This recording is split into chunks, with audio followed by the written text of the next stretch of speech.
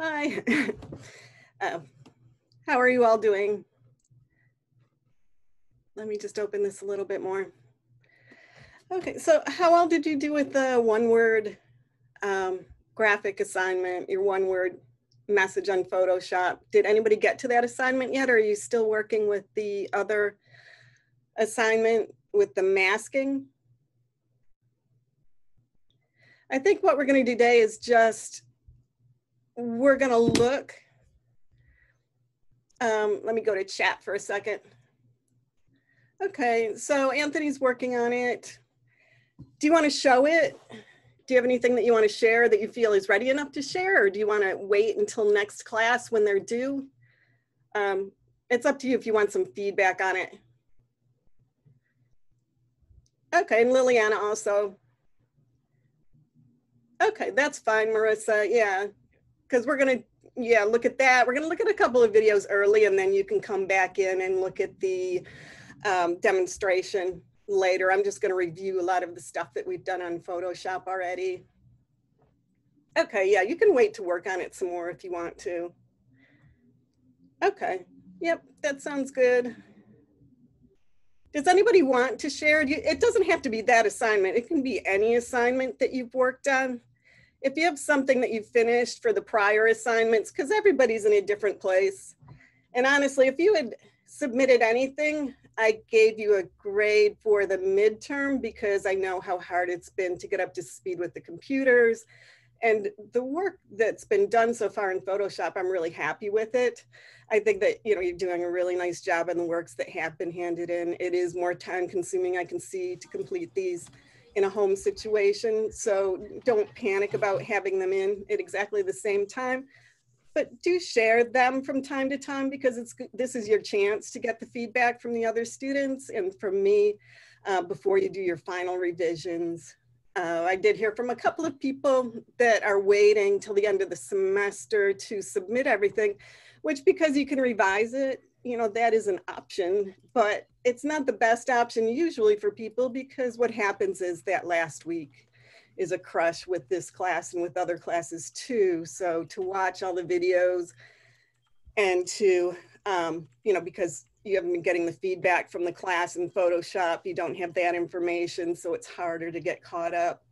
So I would, even if you don't finish them, if you can submit them, from time to time in class so we can discuss them, that keeps you on track too for getting the assignments done without having that last part of the semester crush.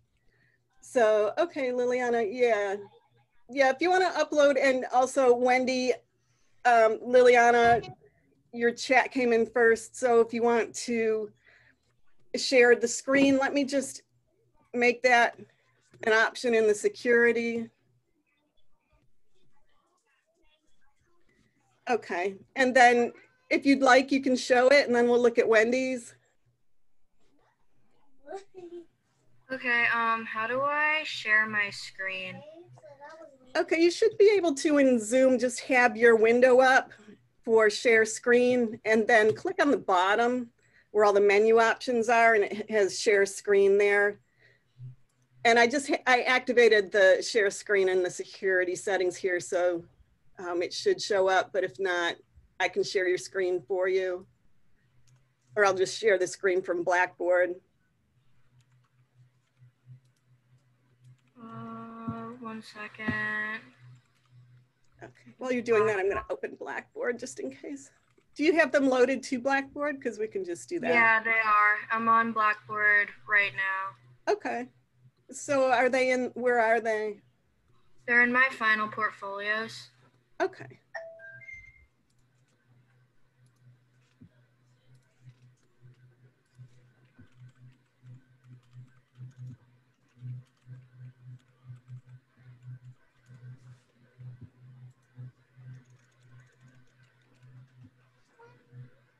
Mm-hmm. So which ones do you want to show? The silhouettes for now? Yeah. All right, I'm going to share that screen. Thank you. And here we go into Liliana's portfolio. And that's great that you've got everything there. That's how it should look. I mean, it's really nicely organized. And in the end, it's so much easier when you're going to upload the portfolio for the final grade. So that's fantastic. Do you want to look at this one first, the warm silhouette? Sure. Oh, wow. Okay. So do you want to talk about it? How did you do it? What's your idea behind it?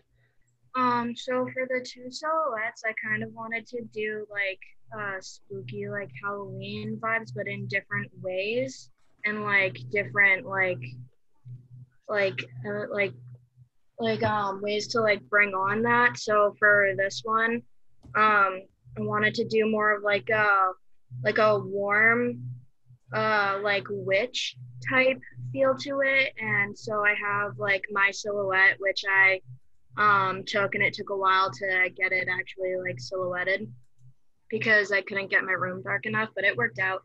And then I found all the pictures on Pinterest for all my photos. I usually find them on Pinterest and on my phone and email them to myself and save them to my computer. And I found the pictures of the silhouetted cat, and I felt that like the cats would go along with it well because of like how witches like have familiars and stuff like that. So I just felt that they would tie in well with it to give it more dimension. And I used the masking tool for each of the silhouetted things, and I used the dodge and burn a lot for to help the silhouettes stand out. And then I also used the outer glow for the cats. Okay, great.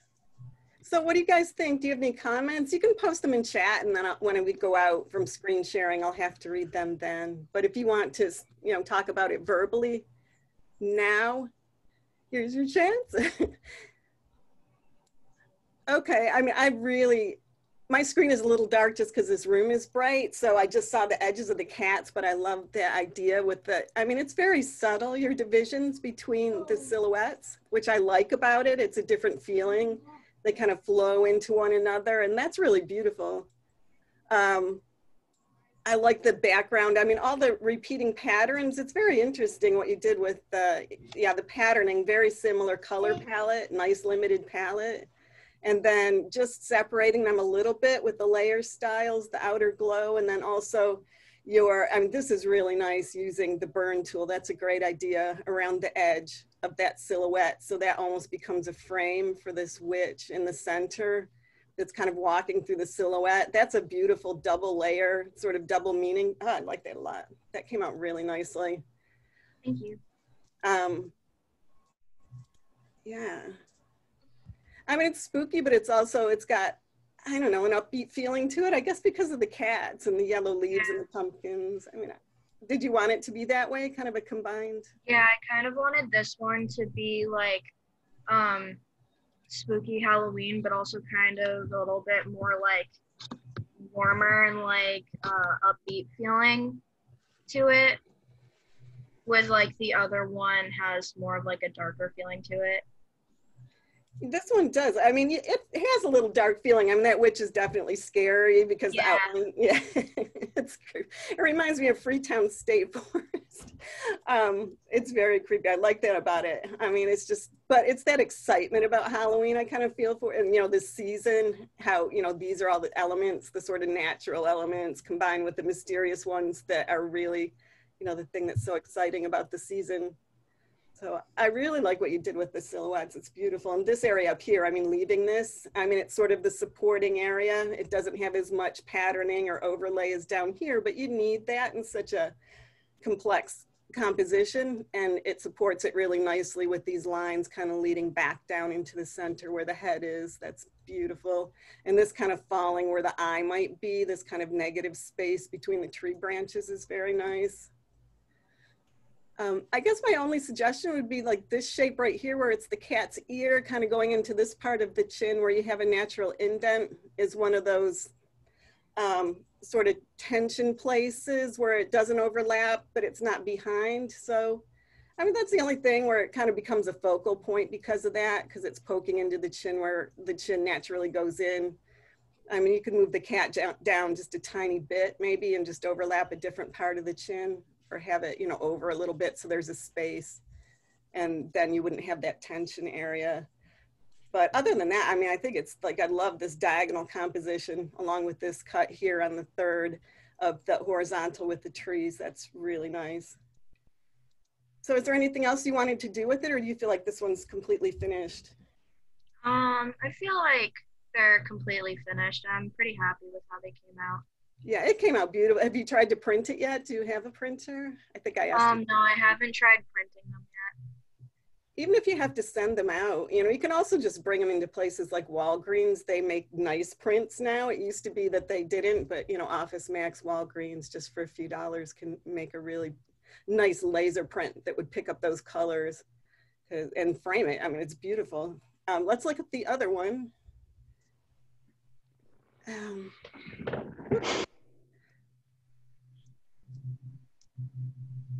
Okay. So this is the cool silhouette. So do you want to talk about this one? So basically I wanted a similar feel to the other one, but in a like contrasting way. So they give off like similar feelings, but also kind of different feelings at the same time. I don't really know how to explain it, but I wanted to keep with the like Halloween, like spooky feel. So I, instead of having like another witch, I wanted to go like completely different and have more of like a ghost and like haunting feeling to it. And for like the animal part of it that I wanted to incorporate, I just thought bats would look really cool incorporated into it, and get the purple and cooler tones in there. So I placed those around it. Any comments?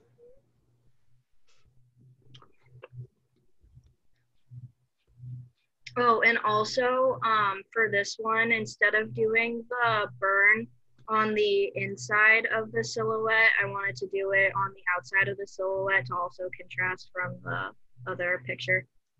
That makes a big difference. It's interesting how that works. The other one feels like a three-dimensional form. The way that you use the burn on the inside, it sort of puffs out the center so it looks 3D. So that human is almost existing there with that image projected on it. And then this one with the projection in the back, or doing the burn around the edge, it looks like it's on flatter paper, almost like something that's been torn from paper, or a memento where the background and the bats look more dimensional. So that's a nice flip of that styling between the two. It's similar, but it's the polar opposite. And the ghost, did you want to find something, or why did you pick that particular ghost in the house? I felt that that ghost had a lot of dimension to it, and I also just I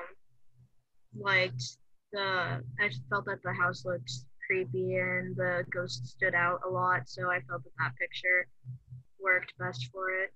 Yeah, really, that ghost is so creepy because it looks human. I mean, it's one of those old fashioned, you know, when people just throw a sheet over themselves and, you know, cut out the eyes. I mean. Yeah, I'm pretty sure that's what it is. I think someone took a picture of them with a sheet, and it's like that. That's what it looks like. I mean, it's really sad in a way. It's got a sad sort of really melancholy feeling because of that. Like it looks like somebody's memory, or their house is so old, you know, it's a memory, or maybe it was just broken down when that happened, or maybe it's a metaphor for memories about what went on there. But it's really scary too. I mean, you feel sorry for it, but it's frightening because it's human. So, I mean, to me, I think that that's a really nice choice of ghost rather than something that was, you know, done with computer graphics or something that is trying to simulate what a ghost might look like if they were real. I like this, and the house is beautiful. I like the way, again, as in the other one, you position the images on the silhouettes really nicely with those sort of fall trees fading into the face, to give yourself a face and let the silhouette show up, but also the trees sort of start to become connected with the meaning of the face. I mean, it's really, really nice. And I like the bats. That's a great choice and that they're not dark. People, it's something that they're scared of and they expect them to sort of just be a shadow, but they're become a focal point with that purple. And that's really nice with the background. And also that tiny sliver of moon helps that composition so much. Did you look for that one on purpose to have that there? Or? Yeah, with the picture, when I was playing around with what like part of the photos I wanted to show within the bat, I really wanted that moon in there because I thought it would look really cool. It's amazing. I mean, that would just drop away. I think that part of the composition up here, if you didn't have it, it would still be nice, but I mean, this sort of brings your eye up and around and then along with the bats and then back down through the ghost. So you get that circling gaze of the viewer, which is always really desirable because they stay with it. I mean, I just want to keep looking at it. It's so interesting to look at. I like the black neutral background, again, as supporting material, but just like what you chose to drop in the bats as silhouettes is nice because it's close to the background. So it's relatable, but it's like they live in a different world, almost like this is sort of their parallel universe, but it's close to ours, or they're looking, because they're flying, they're looking in a different direction. So that shows it to me. I mean, I really, really like that about it. And this also becomes the focal point, like the ghost leading up to this point, because they're so similar. And then the points in the bat, that also takes the eye around. But this is a real nice connection here between the two windows and then the two eyes in that ghost, which is, they're tiny, but really a focal point and prominent in the image. That's a very cool intersection. So those kind of things can really tighten up a composition and make it something special. I mean, that people want to keep looking at, and that's definitely got it.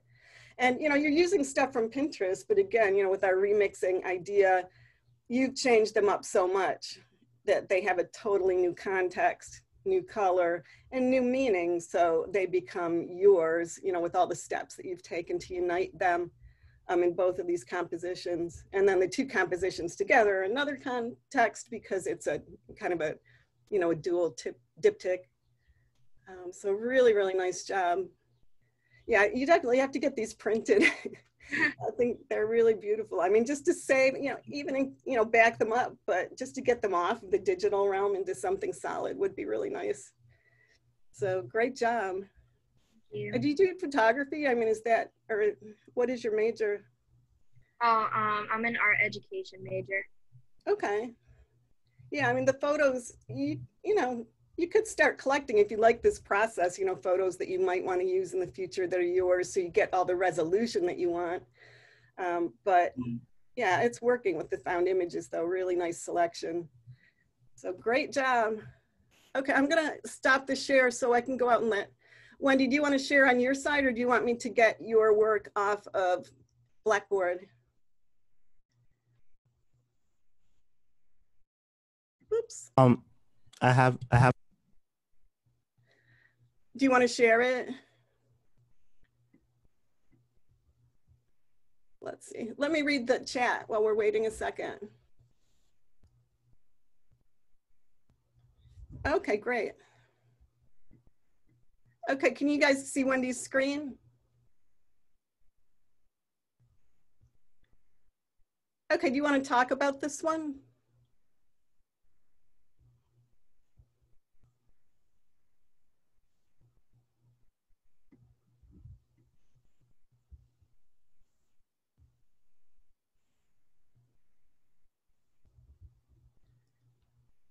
Okay.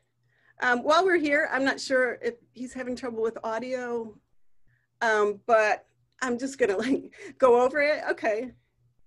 Are you there?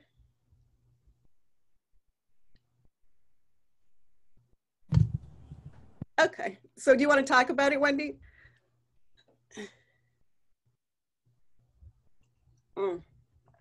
Let me switch out for a sec.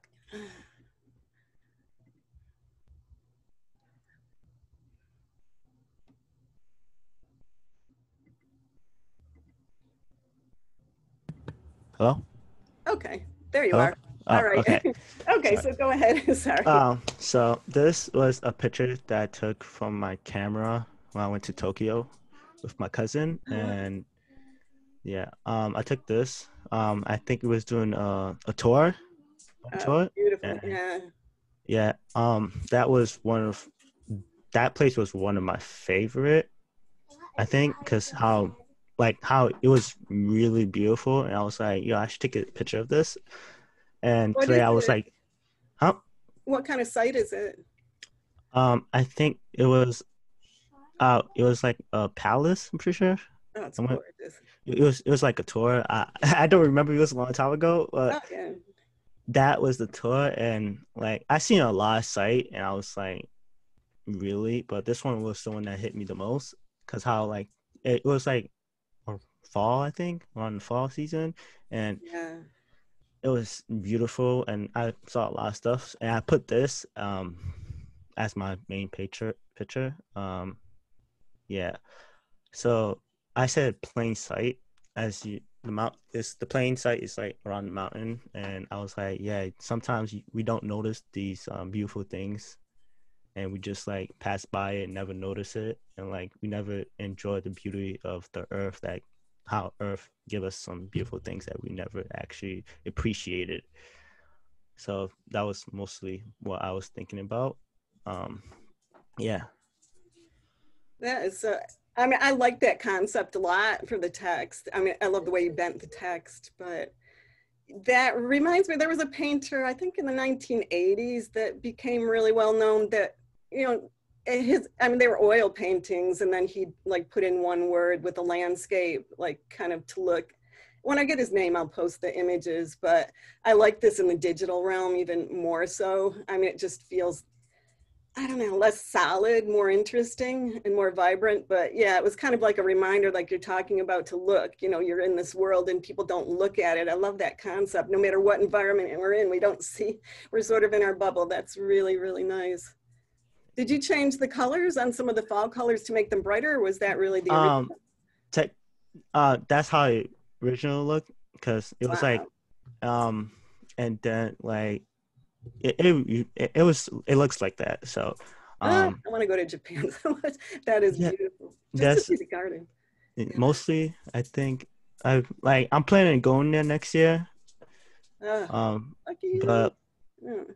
yeah, there's some beautiful things in Japan that like I was like, that's why technically I started loving Japan because I started watching anime. But like when I Really? went there, Right. that was like a whole different style. I was like, Oh, yes. really? Yeah. The artwork or just the um, country in general? The country, and mostly the country. Wow. Yeah, no, it's so beautiful. There's so much history. I like the plain sight. That's really, I like it that it's subtle, that it's the color of the mountain. So it's not slapping you in the face, that the colors dominate. But Yeah. it's sort of, you know, completely becomes part of the landscape. And it takes a second, because if you're just first looking at it, it looks like texture that might be on the mountain. And then you see it as words. That's very, very nice. I mean, you could do a series of those. It would be an interesting show. I mean, with different landscapes or different, you know, it wouldn't have to always be landscape. But yeah, that's very Don't worry about interesting. it. So any other comments? What do you think about the text in there? If you're commenting on the, you know, the colors, which are gorgeous in the photo, how do you feel about the text being in there? Do you feel like it reinforces the message, or do you prefer it without?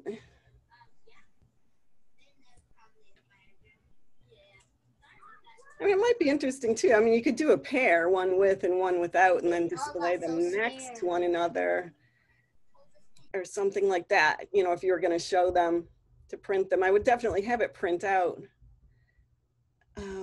The only thing I would suggest is just to, you know, design wise, is just to move the T over here a little bit. It's one of those like tension points, which I'll always point out if I see them, because it connects right with that tree. So maybe, you know, even if you use like something to just bump it up a little bit, so there's a little bit of the mountain behind it to separate it from the tree, because that pulls it forward and makes it feel like it's part of the forward plane.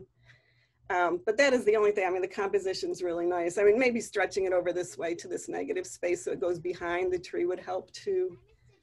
But I like how you have this up here, sort of the bright in the upper left-hand third, and then down here, again, a repeat of that bright, intense color with these leaves down here in the lower right third.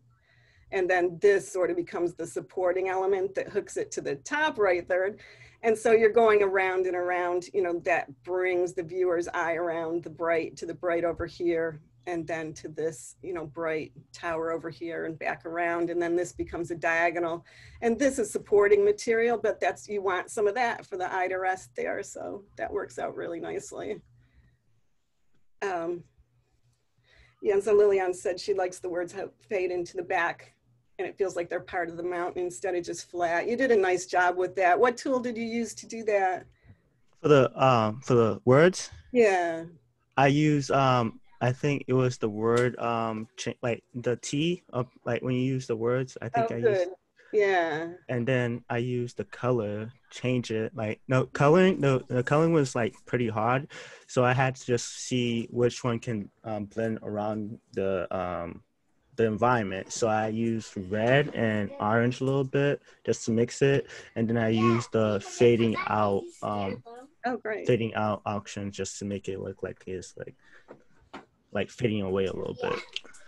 Yeah, that works really nicely to mix the colors too, because yeah, I can see how some of this purple, when you use the opacity, is coming through the text, so that unites it with the background. And also up here, it's a little bit brighter. It picks up the warmer color. So that's a great technique to save you from having to go through and do every text, you know, part of the text with an individual color, which would be, you know, impossible. That's a great way to mix the colors just, you know, with light by using the opacity. That's great. Because it really does have that feeling with because of that mixture that the P is going way back in space, that really does exist on a three-dimensional plane, and that illusion makes the composition so strong. And it kind of reflects also this point to the tower over here. You've got that nice like triple design element of the tower here, and then you've got the tower with the plain sight, kind of the same triangle. So that is a really nice job. Yeah, it's great that you have that as an original photo. So yeah, keep collecting your images, organize them. I mean, because you can use them time and time again for this kind of collage for different things. But I'm glad you found something that's your own, that you're able to repurpose for this particular assignment, because it's a really nice work of art. Thank you. Okay, so I'm gonna go out of the share for a second if I can. Let's see. Okay, there we go. Thank you. Because I always have trouble doing it from this side. I don't know why. All right. Is there that's beautiful, both of you guys. I mean, the quality of work this semester has just been awesome. So I'm really pleased. And you know, again, if you're still catching up, don't panic. I mean, you can go look at the videos as many times as you need to. I'll always put them up within an hour of class being over. And you should have enough time to catch up with the assignments. You can also look at each other's portfolios. I debated whether to leave them open for doing that, but I think it's good, you know, another way of sharing. You can't go in and, you know, delete anybody's, you can only view them. So if you don't want that, you can set your portfolio to not be open to other people. But if you want people to be able to view, I think that's a good way for people that are catching up to go see what's been done and get some ideas. So that was really nice. Okay, does anybody else have anything to show?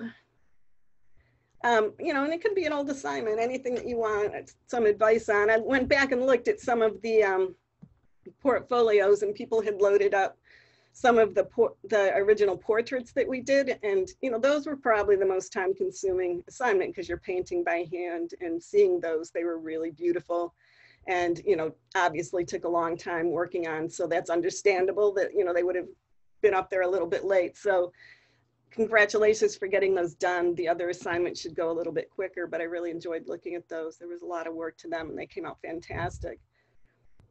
Okay, I think, let's see. I'm debating what to go. I think we'll save the review for last. I have a few videos that I just wanted to show from important artists that worked with text. So it might give you some ideas for the word project, even though some of this is moving work. So let me close the images, and then I'm going to go back to share screen in a second. I have these in your videos folder in Blackboard.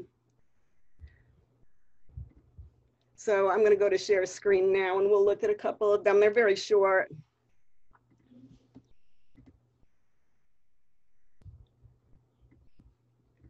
Okay, so this is above the everything is a remix now. I have a text art folder, and I'll keep adding to that when I find things that won't all be video.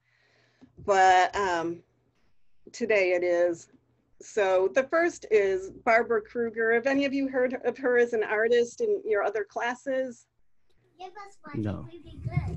Probably not. Yeah, I mean, she's somebody that was really popular in the 70s and 80s, and then you didn't see her work anymore. I'm not sure why that is. She is showing in museums now. You'll see her stuff from time to time, but she's somebody that had a lot of attention fast and then, you know, didn't last. But she's my favorite of the text artists because she's using print and always making a political statement in a way that kind of cuts you. I mean, she's subtle. It's not so direct. You have to think about it. But when you finally get some of her things, they're kind of shocking and they make an impact. And also she was using print and putting up big poster bombing cities and doing billboards at a time when that was really hard for an artist to do. She came up with a big print processing technique, a large print processing technique for her work. And she had a big impact on future digital artists. This was a time when she couldn't work digitally. She's doing a traditional layout with photography and text, but she's been very influential on the look of graphic design to follow, and also using word statements as graphic design, as art, as sort of, you know, graffiti and political commentary for outdoor art. So here she is. No, wait, it wasn't. I really never thought I could be an artist in the art world sense of it. Fire drill, right, Miss Gonzalez? Okay, it's a fire drill. I didn't know anything about art worlds. I never had gone to museums. I had to get a job. So I left school when I was around 19 and just started working as an editorial designer. I would basically look at all the photographs that came in, and I didn't have the text from the copywriters yet, so I would just take text over the photographs that said A, B, C, D, E, and they would write to my design. And what I realized is that my job as a designer pretty quickly morphed into my work as an artist.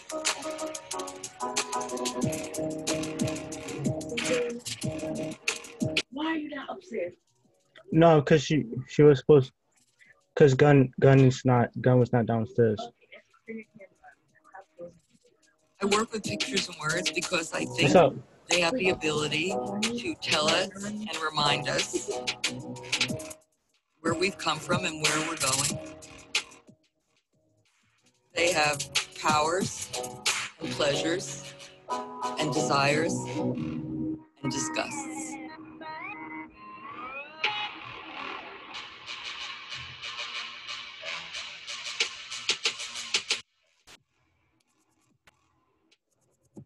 I'm very interested in the everyday.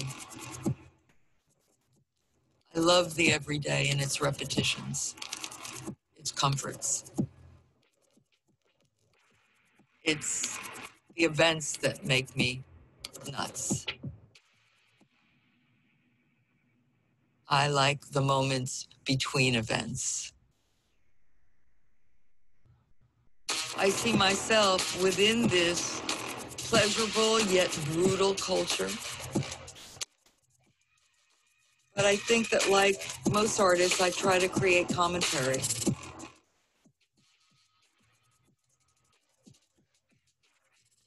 You know, I've always said I have a short attention span, which connects me to digital culture.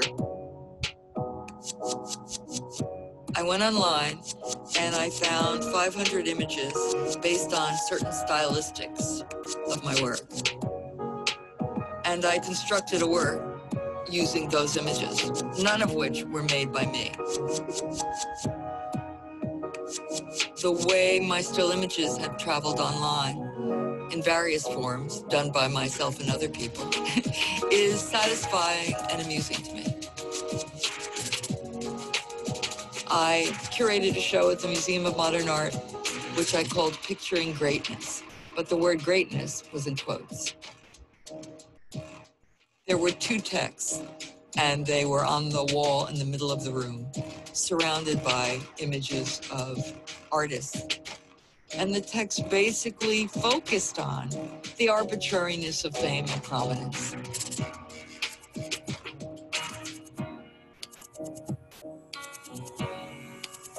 There are so many visual practitioners whose work we don't know. And the reason is sometimes brutally arbitrary.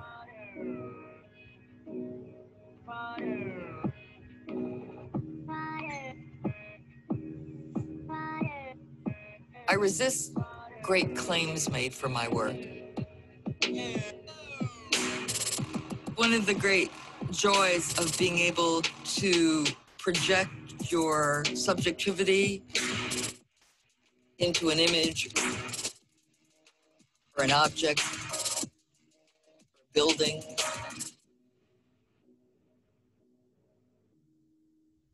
means you don't have to be there physically. You don't have to be the face of your work.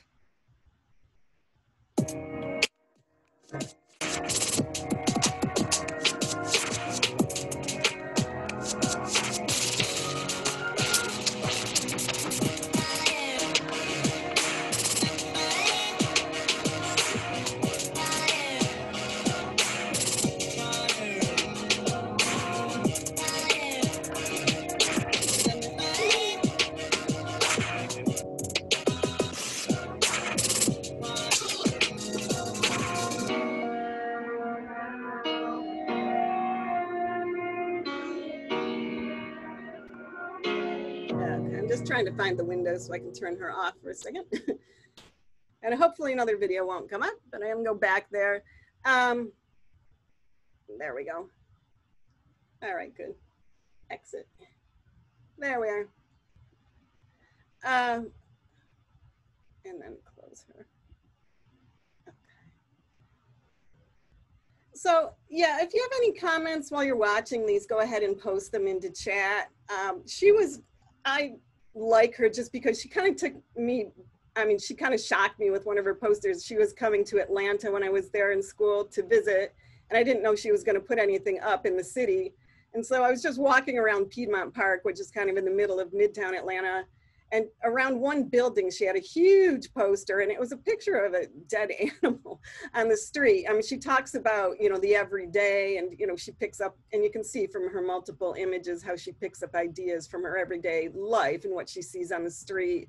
But at first I was offended by it because that was in black and white, and then around it she had red and white letters that said, "Why do we suffer?" But I kept thinking about that. I still think about it. And, it's sort of the ultimate question, why do we suffer? And that image was so impactful. It was shocking. People complained about it eventually. They didn't want it there near the park, and kids were upset by seeing it. But I think anybody that saw it has to think about that and how careless we can be, with the lives of other creatures. So I just admired her after that and kind of tried to follow her. I like her outdoor work better than seeing it in a museum, but really powerful typography. So yeah, I didn't know that either, Kaylee. Have you heard about her before? I had no idea that she inspired Shepard Fairey with a Bay poster, but now when I look at her work, the colors are so much like his work, and he uses the black and white photo juxtaposed with the primary color text like her, so that makes sense. Yeah, a lot of people haven't. She really, and I have to say, what happens to a lot of female artists, not so much now, but in the 70s and 80s, they were making inroads. Really before that, didn't have much of a voice. Even in the 1960s, early 70s, women had to ask their husband to use a credit card. Women could not get a credit card. It had to be your father's or your husband's, or you're out of luck. So having no voice, and then suddenly coming into a time when women suddenly had a voice. You see a lot of women doing text art, I think, but it doesn't have the same longevity sometimes as male artists. And I think that she sort of talks about that, but doesn't say it directly. But I do really like that she embraced the remixing idea and just had shows of other people that are remixing her work. She's like, okay, I'm not going to sue anybody or get upset about it. I'm going to take this work as an honor and put it back up in the gallery as my work. And that's brilliant. So yeah, I think that she's one of my favorites. We're going to look at another one. Another woman who worked with text around the same time as her. She's still very well known and just had a show at Mass MoCA, still very powerful in the art world, but influenced other types of graphic designers and artists. She was working with light and sort of did early light billboards in New York City, where you'd be walking down the street in New York City and see one of hers poems or text compositions and not realize it wasn't advertising. So it would take people by surprise that way. So she also influenced a lot of digital artists, a lot of people that work with projection now as text artists, a lot of musicians that do that. So let me go to share screen and back to Blackboard. And again, if you want to watch them again, these are all on Blackboard in your videos folder. So this is Jenny Holzer. And this is a short video. This is one of her projections.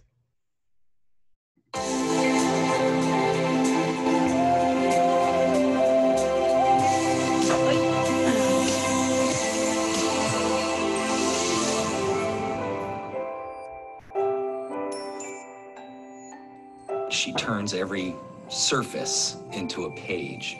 She illuminates not only the texts, but also our perception of those texts in the world. And by projecting these secrets into the night, she transforms these words of power into transitory bolts of lightning. If you think of her work as a chorus, language is one of the voices. Architecture and light are other voices.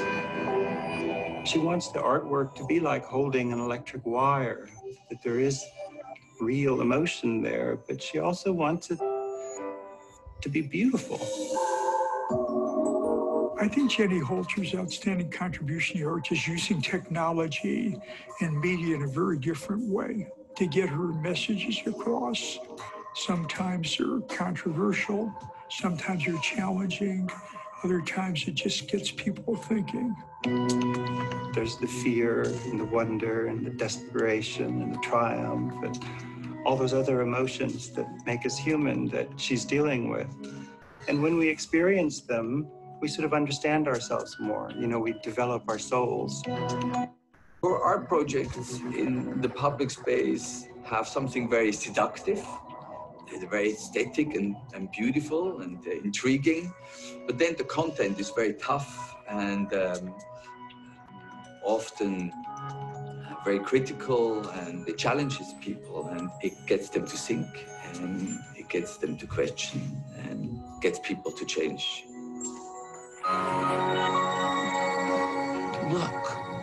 Look deeply. Look in different ways than you've looked before. That's her genius.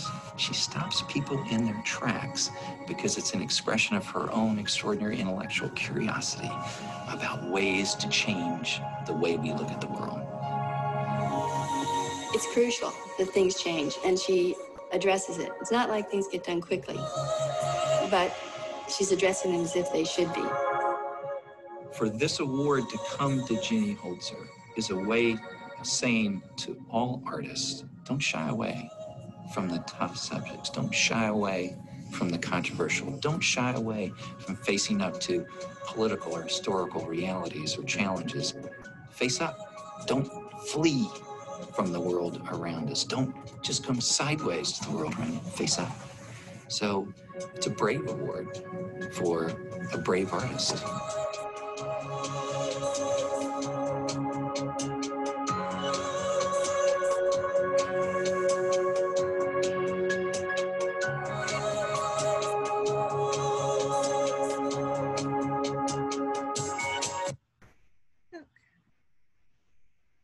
So she's another one working with, I mean, text that's got a digital sort of footing. I mean, she was in the 70s and 80s again, but light, people were starting to experiment with light. Computers were not easily accessible, but she started using some of the earliest computers and had some built for her to do these light displays, which was really innovative, and also, you know, impressed a lot of people that used those techniques later, and she's much imitated. But her stuff, especially on the architecture, it's so finely tuned to certain places that you don't notice as being anything every day. I mean, she can just like bring tears to your eyes if she just hits you in the right space with the right installation. And I saw that one with the revolving sort of circles of text at Mass Mocha, which is an old mill building. And it just sort of reflected the looms that used to work there. And it was really very powerful, and, you know, talked, a lot of the text was about the workers. But I think I like her outdoor ones. Yeah, and the t-shirt, that t-shirt has been so much imitated. She's so influential, and finally, you know, she gets this award that she deserves. And, you know, I'm so glad to see that. I hadn't realized she received that, so it was nice to find that video. But her work is really, you know, I mean, it's just, it seems like text couldn't be so emotional, but there's something about it. It's beautiful, and it's very, it creates a lot of emotions in the viewer. So I'm going to go back to share screen for a second and do look at our last one. Where are we? Actually, I'm going to quit this and then go back for a second and just shut off the video and reopen Blackboard, because it's getting, I have too many windows open as usual. Whoops.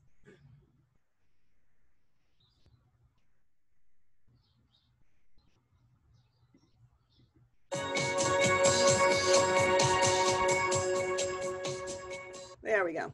All right. Okay, now I'll go to share screen.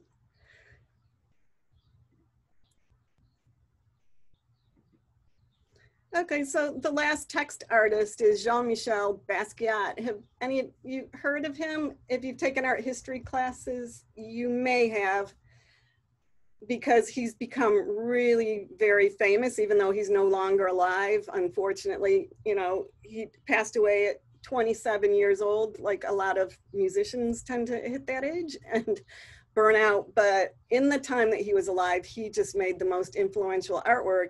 And he started out, even though he's known for his visual art, he's interesting because he started out as a digital audio artist doing sound for, he was a DJ, and he would mix his poetry. He did a lot of writing with music for his club shows. And he would also record people on their telephones when they didn't realize it. He'd call somebody and start a conversation that he wanted for one of his recordings, and then he'd be recording the person and they wouldn't know it. So he ran into issues with that, but it was really very interesting the way he put that kind of found spoken word into his music. But eventually he started doing graffiti around New York City, and he got a lot of good feedback for his work. People started stealing his work, so we knew people liked it off the walls, and he pursued Andy Warhol as somebody that he admired. He kept running into him in restaurants and showing his work, or in different places, and pursuing him to be his representative. So he really took hold of what he wanted to do. But before then he was painting, and he just had this like beautiful text that would flow out of him that he combines with his images. And so here he is. This one's a little bit longer. So his work is very text heavy, very influential, but also brings in some other types of images.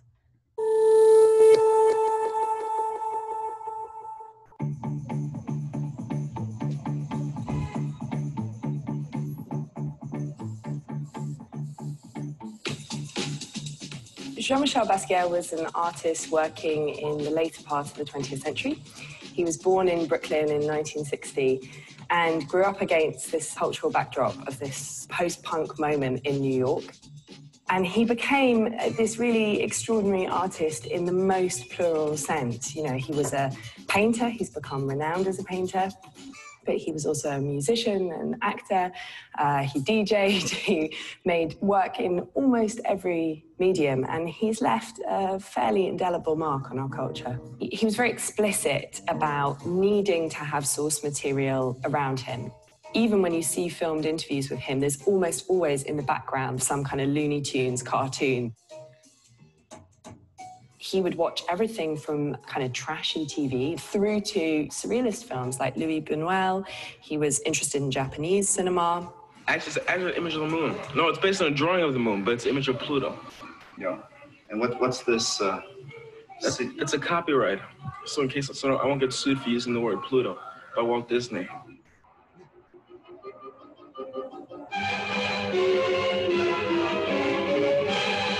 Jesse Owens was the fastest human of his day, and he took both the 200 and 100-meter titles. Here's his lightning-like form as he captures the 100-meter in 10.3 seconds, just a tenth slower than today's record. There's a fantastic painting which is about the black track and field athlete, Jesse Owens. Owens famously raced in the so-called Nazi Olympics in Berlin in 1936 and thwarted all of Hitler's ambitions. So there's information about Jesse Owens and his life. We see little Nazi swastikas, anatomical drawings that suggest that physical prowess. But we also have all of these mentions of Superman.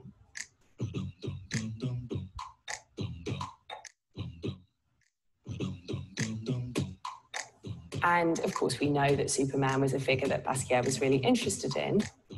But we also might tap down a little bit more. Superman comes out in Action Comics in June 1938, and the developers Joe Shuster and Jerry Siegel very much intended it to be a kind of counterpoint to the rise of the Übermensch in Europe. So we cannot definitively say that Basquiat intended for those two things to be connected, but we can drill down sufficiently to be able to understand that there are possible layers of meaning that might enrich our understanding of that work. People often think of Basquiat as a graffiti artist, and the question stems from the fact that this is how he started out. In 1978, with his high school friend, Al Diaz, he takes to the streets. They write these kind of intriguing, enigmatic statements on the city. A huge buzz builds up. The name Samo comes from them really laughing about the street jargon of, you know, how you doing, Samo, Samo, which stood for kind of same old shit. People become kind of obsessed about who is Samo. The obvious comparison we might think of is Banksy. To think that they're 17 years old, they're incredibly young. He's already playing with this question of how he should be treated, what others are projecting onto him, how he's read. It's clearly a very performative project. He dropped out of school quite young, and that's often, I think, sullied our understanding of him because people have thought of him as this kind of ill-educated guy, when actually, of course, he has one of the most sophisticated educations because he's teaching himself. I never went to an art school. I failed the art courses that I did take in school. I just looked at a lot of things, and that's what I think I learned about art, by looking at it. And we know he came from a very cultured home in Brooklyn. They went to museums from a very young age. I think there's a sense in which he felt anything could belong to him. You know, anything, he could take it and find a way to make it useful for his work. He would write something off the back of a menu from a Chinese restaurant, but he might put next to it a drawing taken from Galileo. He knows how to pick these particular fertile words or references that almost feel like kind of hyperlinks. They almost feel like these kinds of rabbit holes that can dive down and take you in all of these different directions simultaneously. Jawbone of an Ass is a painting that's swarming with references, that has a very direct citation, which is to the King James Bible from the story of Samson, with the jawbone of an ass, heaps upon heaps, with the jawbone of an ass have I slain 1,000 men. There are these lists of names, all kind of jumbled up together. Ancient warriors, figures you might have heard of. You have this pensive figure, and above it is half scrawled out Rodin's Thinker, which is, of course, the icon for philosophy. And when you think about these two strands together, of course, it paints this picture of a war of the mind, which is what the story of Samson is said to be about. And in that sense, I think it's dealing with the idea of the collision of thought, the sense of simultaneity that we might have in our mind, that you could have all of these different clashing ideas and images all occurring simultaneously. I think one of the reasons why we feel him as such a contemporary figure is because that's, of course, our primary experience of the digital age, is that sense of the simultaneity of information.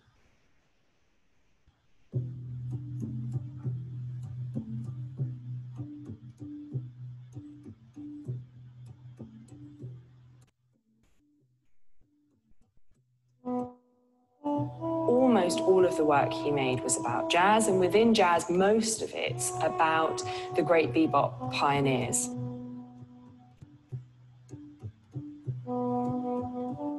We have a piece in which he takes this formidable silhouette head, which he started to make around 1983, and he frames it, and on the one hand, there are song titles from Thelonious Monk,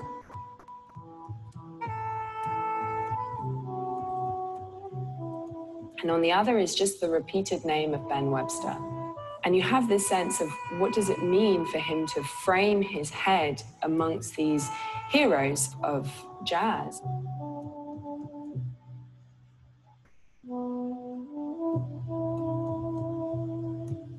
Because the piece is hinged, it almost feels like an altarpiece. It almost feels like these are kind of saintly, heroic figures for him.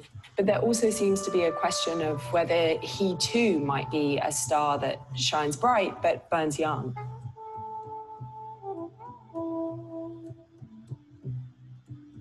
Often there is a kind of simmering politics within the work, and he's looking a lot at both kind of great Black cultural achievement. He's wanting to celebrate these great bebop pioneers. This was one of the limited spheres in the US where Black celebrity was attainable.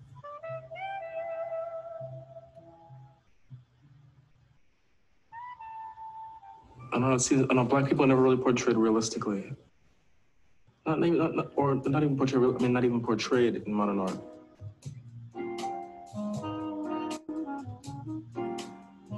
If you look at a piece like Hollywood Africans, you think at first that this is just about a time when he's spending with some friends on the West Coast. But of course, it also has things like at the top, it says Hollywood Africans 1940. And 1940 is the year in which the first African-American wins an Oscar, an Academy Award. But it's Hattie McDaniel, and she wins it for the role of Mammy in Gone with the Wind. I sincerely hope I shall always be a credit to my race and to the motion picture industry. My heart is too full to tell you just how I feel. And may I say thank you. On the one hand, is he celebrating this achievement? On the other hand, is he kind of betraying some degree of sadness that it might be for that role? Or is 1940 only meant to just be a reference to this great golden era of Hollywood? We will never know. And in a way, that's part of what's so interesting about the way in which he samples from these different things. He's both wanting to exonerate and celebrate the instances of great Black achievement, but he's also wanting to tinge that with questions of maybe what did it take to become this person or to become this figure in history. We often feel that sadness. I like to remain a little reclusive and not be be out there, to be brought up and to be brought down, like they do to most of them. Yeah, because sometimes they can tell on you, don't they? Oh, they always do. I can't think of one big celebrity type person who they haven't done that to. They tend on you?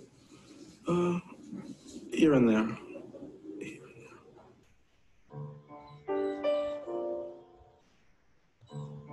There are many reasons why we might think that Basquiat remains so incredibly relevant today.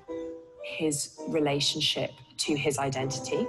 So he saw identity as essentially a fictional construct. But there's also this question about how you assimilate the experience of all of this information around us. and being an engaged participant in that. So drawing from everything in the world around you and finding a way to turn it into some degree of meaning, some sense that makes us feel like we need to act.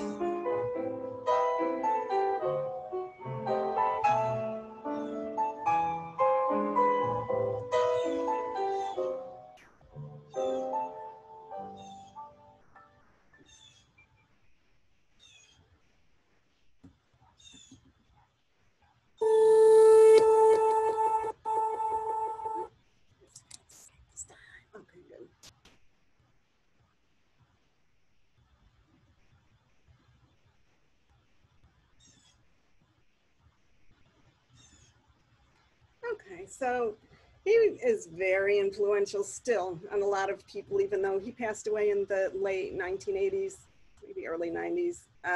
But that weaving of text and sort of doing stream of consciousness text at the time for any kind of artwork, Jenny Holzer and Barbara Kruger, which came before and I'm sure had some influence there, were much more structured in how they placed their text, even though they let viewers make connections. He completely just went by the wayside and let viewers make all the connections. He didn't apologize for whether something belonged together. He juxtaposed found text. And then living in New York City, kind of having all that information coming at you all the time, and all the digital information and television information that we absorb, he put all of that into his artwork without apologizing to anybody for it, and really came up with some pretty amazing compositions on the materials too that he used. Were not traditional art materials. He used found items and paper and scrap wood and all sorts of stuff that he's putting together, but uniting them so cleverly with his texturing and his patterning that they become, to people at the time, and still very powerful works of art. So he's still very collected, and it's kind of interesting for somebody that, you know, he did start to make a lot of money, I would say, you know, before he passed away, a lot, and he was selling his works for in the hundreds of thousands, and because he hooked up with some major artwork figures that were dealing his work, and with Andy Warhol. But you know, after he passed away, then his work has just skyrocketed and continues to grow. I mean, selling for millions of dollars at various auction houses. So in a way that's sad, I think, but you know, I don't know. I mean, I think it's just too much, too soon, which happens to a lot of people. I mean, not a lot of people, but a lot of people that have that happen experience it that way. But his work still endures, and it's interesting to look at because at first it seems like nonsense, but when you start to look at it, you can see this stream of consciousness that he was probably thinking about, particular things at the time that he was experiencing. So it's very narrative. So anyway, I'm going to, do you have any comments or anything else that you'd like to talk about before we kind of, I have a PowerPoint that has, I've listed all the major things that we've done in Photoshop so far. So I'll share the screen for that and then go into Photoshop and share the screen there to just touch on some of those. I'll bring up some of the images that I already worked on in class to go through those key points that you need to know about, not PowerPoint, Photoshop for this class. And then next week, the one-word assignment is due. And then the following week, we're going to start working with, we're going to use Photoshop to do vector graphics and try to design a small graphic with vector graphics that you can have print on a product, a t-shirt of your choice or something from that with a repeat pattern. So we're going to kind of switch gears after next week. But anyway, I wanted to go over before we did that, the basics of Photoshop that we've looked at so far. So, okay. Let me go back to share screen and I'll go back to Bridgewater once more.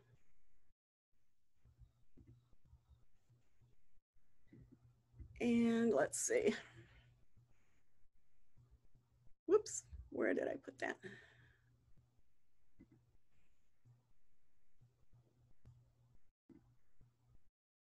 I think I didn't put it in power. Yeah, for some, yeah, this wasn't coming up with my, I put it in as a PDF, so I put it in reading so you could access it. There it is, Photoshop Essentials. This sort of is just an overview of everything that we've done so far. So if you feel like you want to, you know, check it to see that you've tried at least all of these, at least tried them, techniques. This is really the basics of Photoshop, what you would need to go on and use it in different ways.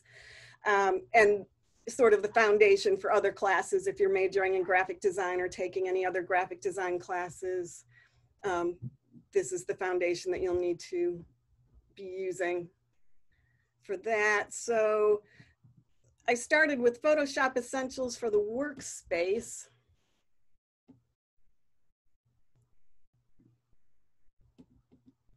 And I had a couple of comments that people didn't see the same tools that I was showing when they went to use their Photoshop, and this could be why, so I wanted to put this first. Photoshop allows you to have several different workspaces that are kind of optimized to the type of project that you're doing.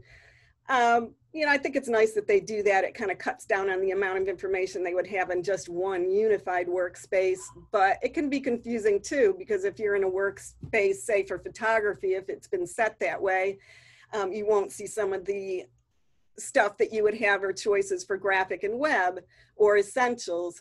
So what we're using in this class is the most broad workspace that has the most tools, and that's the essentials workspace, and we'll stick with that. So if you don't find some of the tools that I have in the demonstrations, make sure you go to check that you're in essentials workspace. And the way that you do that is to go to the upper right hand, and we'll look at that when I switch over in Photoshop. You'll see a little symbols like this, one with the zoom in, the next, and then the download over here. The one in the middle is the change workspace. If you click on that, you can see there's a V here that suggests there's a sub menu. Click and hold on it, and you'll see this list of different workspaces. So click on Essentials, and then you'll have all the tools that we're using in class in your toolbar and all the windows available that you need for the projects that we're doing. So that's probably the most important thing, especially if you feel like you're getting stuck. So familiarize yourself with that. And then there's obviously the file menu, which is really the workhorse of the whole program, where you create new files, save files, format files, import files, and then your place embedded is there to your left of the text menus in Photoshop. And then the image size menu, we'll go through that again today. That's an important menu to change the size of an image, to determine what output size you want for an image, and then also the measurement type, whether you're using inches or pixels, et cetera, for different applications. And then the image rotation menu is in the image rotation menu is in the image menu at the top of the Photoshop bar. And this allows you to take your whole file, everything that's in it, all the layers, not the individual layers, but everything, and then flip it horizontally, rotate it, or flip it vertically. And it's important to remember that this includes all layers in the change. There's also canvas size you can change under the same image menu, and that also changes the size of everything in all the different layers, but also you're doing that in image size, so I don't use that much. But the image rotation menu, again, if you want to change the orientation of the entire work, your entire file, that's where you do that. As opposed to the edit transform menu, which we've been using a lot, so you should be familiar with that. I'd say it's one of the more important menus in Photoshop. This allows you to manipulate the images in individual layers, not the whole thing. When you go in, you're going to click on the layer that you want to be in, make sure that that one's highlighted in your layers menu, and then this menu allows you to rotate, flip, change the size of objects, warp them, bend them, put them into perspective, all sorts of things, and then also flip them horizontally and vertically, and tilt them on their side, whatever you need to do to change the positioning. But the edit transform menu is for the individual layers. The other one, the image rotation, is for the whole, all the layers included, the whole file. The toolbar menu obviously is the menu that sits along the left-hand side. Usually it defaults to, but you can put it anywhere you want. In Photoshop, it's a floating menu, but that has all your basic sort of hand tools, your paintbrush and drawing tools. You know, for this class, mainly these are the tools we're using. The object selection tools, and that wonderful, I love that dodge and burn tool, is there and for creating highlights and shadows, and the typography tool is there in your toolbar. And then the type tool, you know, it's so important, the type tool, obviously using Photoshop for a graphic design program, which is, you know, perfectly legitimate, and using it with, if you go into graphic design, you'll be using InDesign. But the type tool, you know, it's not as complex as something you'd have if you go on either with Illustrator or InDesign when you get into graphic design, but it does a lot. Add type to a file with the keyboard is the main thing that it does. And it's the T in the toolbar. Change the type color and size. Change your typeface and the font attributes. Fonts are just the individual letters within a typeface, and you know, graphic designers get picky about how you refer to type, but there's typefaces and their fonts, they're pretty much related. The typeface is the whole body of that style of type, and the font is the individual characters. Bending and distorting to customize the type. We saw that with Wendy's graphic. That was a great use of that. You can bend type, bubble it, distort it to fit so it looks like it's wrapped around three-dimensional objects or three-dimensional in space. So that's a really nice tool, and that's that little T with the bend up in the options menu for type. And the layers, again, that's the most powerful aspect of Photoshop, is being able to stack up and layer all these transparent images. Liliana's layered images with the silhouettes with beautiful examples of multiple layered images. They get really rich. You can see down through them. So with the layers menu, you can add blank layers and then have blank layers sitting on top of your existing layers if you want to draw on them or do something that you're not sure of. It's always good to add a blank layer so you're working on top and not in an existing layer. You can duplicate the layers, merge and flatten the layers together, or add layer masks like we've been doing with the silhouettes, which is just working with the grayscale in Photoshop rather than working with the full color palette, and using the layer styles in individual layers. So there's other things you can do with the layers menu, but that's the main thing for us. And the rasterize I put here, it's under the layers menu. Again, rasterizing changes your placed images when you go to place embedded to bring a new image into a layer. You need to change it after you've sized it into a bitmapped image that you can easily work with, because if you don't, Photoshop will block you from doing certain things with it. So after you size it and hit return to set it, you want to go up to the layer menu at the top of Photoshop and rasterize the image, which changes it into a fully bitmapped image that you can work with. Filter menus, the filter galleries, we just started looking at them, give you the special effects for individual layers. Sharpening and blurring the images can improve, allow you to drop out certain images into a blur in the background, but also sharpen up a digital photo that looks blurry directly from your camera. You can make it look sharper and more professional with the filters. Distorting the shapes of images with the distort menu, adding textures. And then also you can use those automated lighting effects if your computer can handle them. Some computers don't have enough memory, but they can give you sort of a realistic glowing light on with a directional light on your images. But you can always, if it doesn't work for you, there is an automated filter. You can use the dodge and burn tool to do the same thing, and usually that works out better anyway. The view menu is how you view the file on the screen. So that's in your upper text menu in Photoshop, whether you want to zoom in, zoom out. I put it here because this is something that people complain about a lot with Photoshop.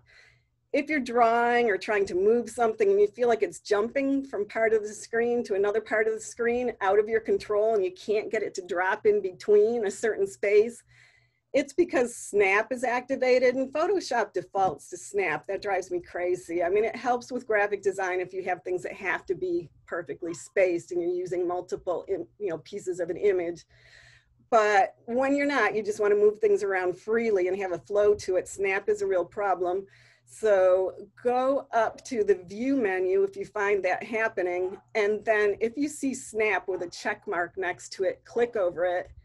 And that will free up your cursor so you don't get that sticky, jumpy effect with your cursor, because that is a pain and it makes you want to sometimes throw the computer.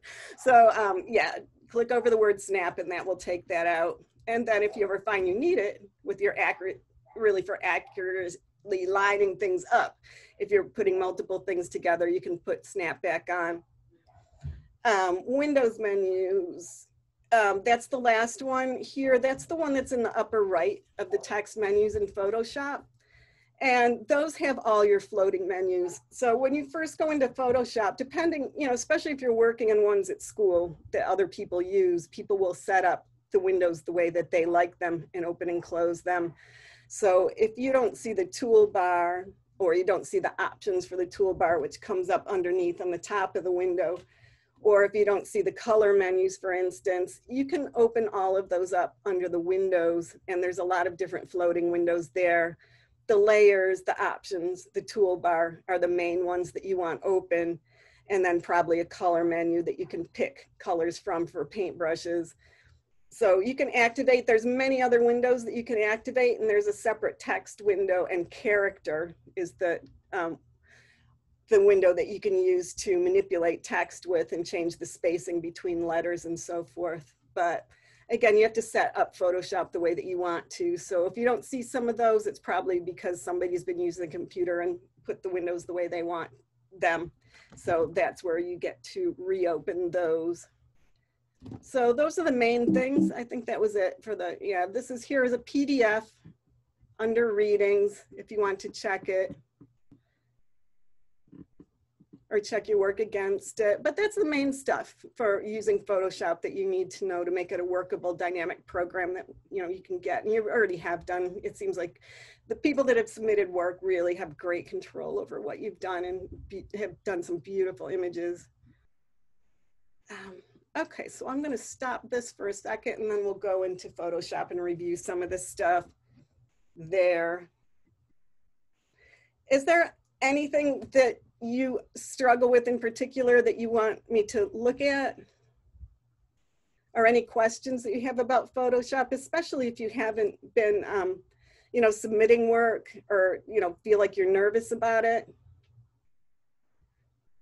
Because you can get some really interesting effects just using some of the basic stuff you can do with Photoshop. So don't panic. I mean, if you see some things like layer masking tends to be the most complicated thing you can do with Photoshop and the most complex set of instructions you need to have for yourself to move forward with it. So, take your time with that and do other things like, piecing separate images together and using the eraser around them, rather than worrying about the layer masking until you get a feeling for that. But I'm gonna go, I think I have Photoshop open here. Let me shut this one first. Oh, there it is. Okay, so I'm gonna share screen and go into Photoshop and just review some of that, the basics that were there in the PowerPoint.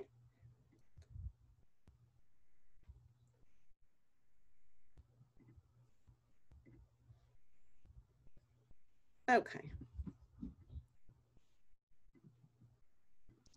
So let me see, I'm going to try to find one of the earlier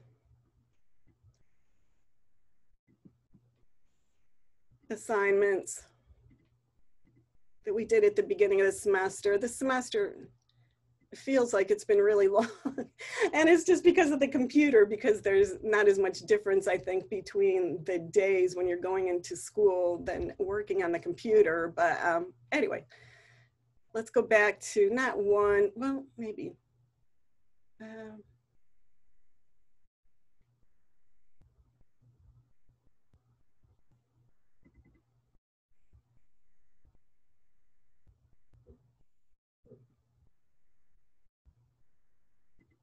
No, I'm going to go into this one.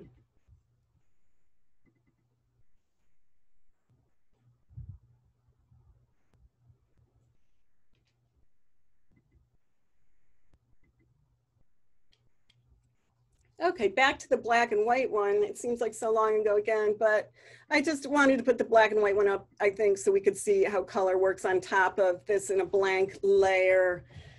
But here's what we're talking about in the other menu. I mean, in the PowerPoint. So what you want to always have, the basic things right here, is just your options up here.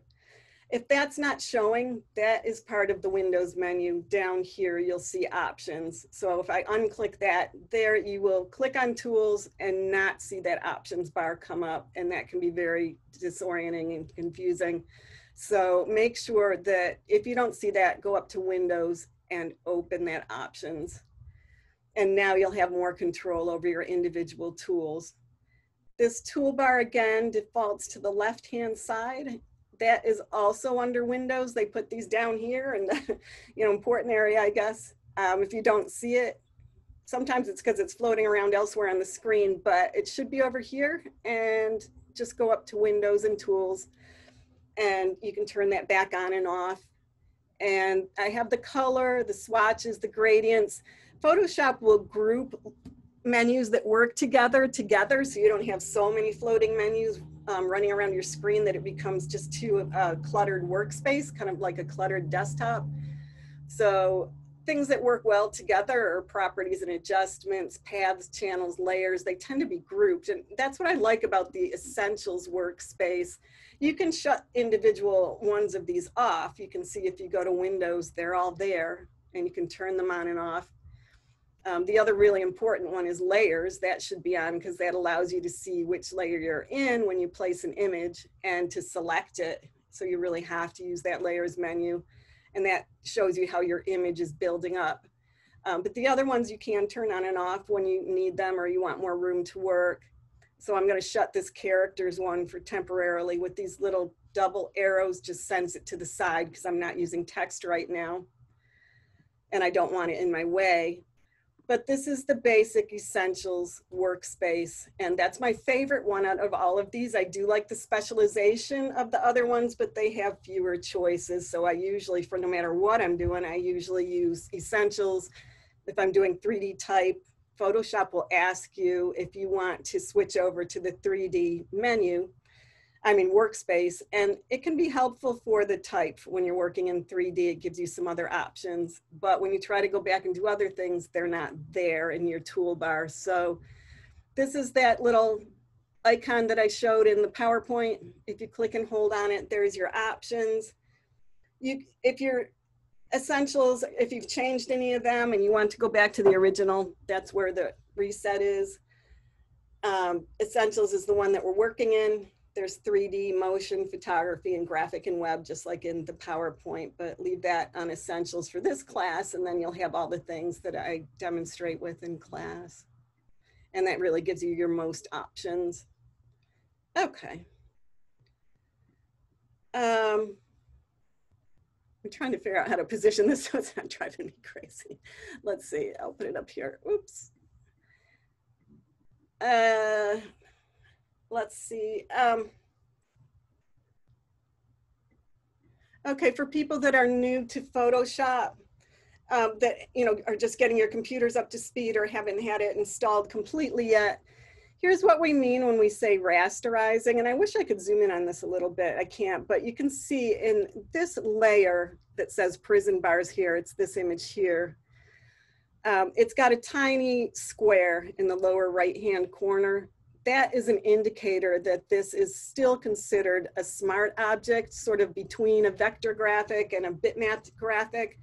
In order to go back and erase that layer, for instance, I need to set this object so it doesn't have this smart object designation. I need to rasterize it.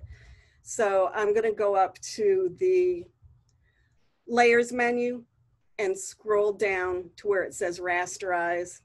And when I come over to the right and scroll down in the sub menu, I click on Smart Object. and that will take that off of there. Now, if you squint and look at this little layer icon, you can see that's gone, that little square. And now that indicates that this is a fully bitmapped image and I can use tools with it. So I'm gonna keep this layer selected. Again, for people that are new to Photoshop, you select the layers by clicking over the name in the layers menu of the layer that you want to be working in. You really can only be working in one layer at a time. You can select 2 layers and merge them together and do other things with them or move them in the layer stack together by holding the shift key down. But I really can just be working with 1 layer at a time. So I'm gonna click on that bars layer now and then come over to the eraser tool in my toolbar, which you've all been using a lot, but here it is, the eraser tool that looks like that sort of double black and white square. I'm gonna push the size up and kind of make that a very soft edged brush by moving the hardness slider down, moving the size up, and just leaving it on a plain round brush up in my options. So that's why those options are so important, that they're there. Again, if you're new to Photoshop, each one of these tools has a separate options menu up here at the top. So you need to have that open so that has space to give you these options. But now I can come here and I'm gonna set the opacity up here in the options to a more a less transparent brush, I should say, about 30%. And so now I can go in and erase some of this content that's here in the prison bars layer, but keep some of it there too. I just want this to be a little bit more subtle. If I hadn't removed the smart object change by rasterizing it, I wouldn't be able to do this. It wouldn't let me erase.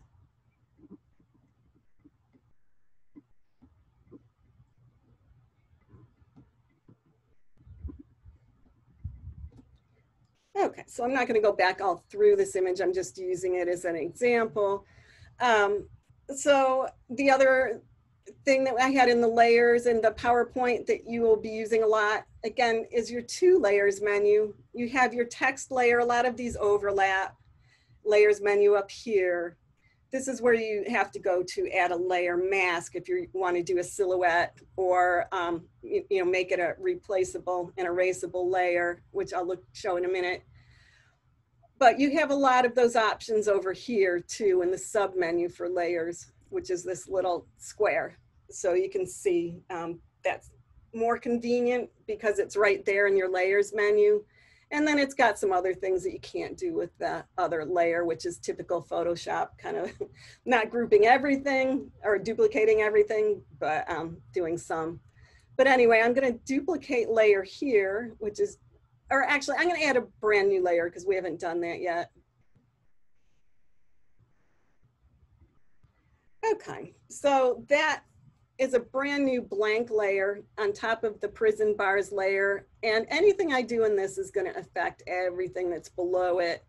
So I wanted to just selectively add some color to the image that's very subtle, but I don't want to paint right on top of the layers that already exist because I might not like what I'm going to do, or I might want to make it more transparent in the layers menu. So I'm going to do a separate layer, and anytime I want to paint directly on something with the paintbrush tool and I've already got layers there, I always make a new layer like this. And you can see it's got that kind of check marked background that indicates transparency in Photoshop. So I'm going to go up because I can't remember if I made this image entirely black and white as a grayscale file or whether it will allow me to use color. And we haven't looked at that yet. That's also under image in the mode menu. This shows me what type of image this is. Is it grayscale? Indexed color is GIF images for the internet, which I don't use that often. I just make them as RGB images and then convert them. But RGB color is your red, green, and blue, your digital color that makes your full palette of million colors when combined with grayscale. or CMYK color is cyan, magenta, yellow, and K is kind of a dark gray that printers like to use so you don't get too dark printing. So if you're taking your work out to a professional printing lab, sometimes they will require you to work in a CMYK format because it works better with their particular printer. Same with lab color, that's for specific printers. So when we start working on the t-shirt project, we will probably be working in CMYK. For posting things digitally online or sharing or printing on an inkjet printer, RGB color is good. This I didn't change to grayscale, so I can add color. If I had changed this to a grayscale mode image, I wouldn't be able to add color to it. But I could if I went back and changed this to change my grayscale image into an RGB color. You know, all is never lost. You can go back and change it at any time. So this is set on RGB so I can add color to it, even though the rest of the layers are black and white. So just to get that kind of like old-fashioned sort of hand-painted photograph look, I'm gonna go choose a color here from the bottom of my toolbar, the swatches, and pick up something that's kind of a warm color.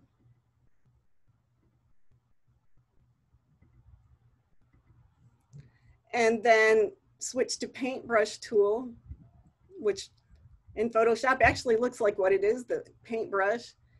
And then push this up again to a larger brush size, softer edged, and then also set the opacity down to about 20%.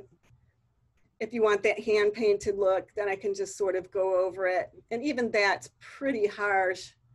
So I'm gonna even make this less, maybe 12%, to make it look like an old photo. And I really like the starkness of black and white, but sometimes this works, I mean, as a technique, especially in portraits.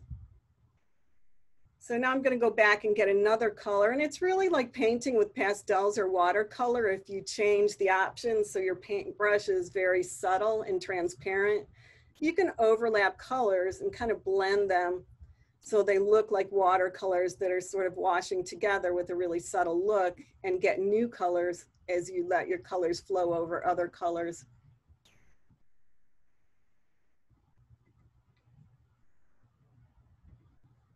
And I'm gonna go pick up a blue.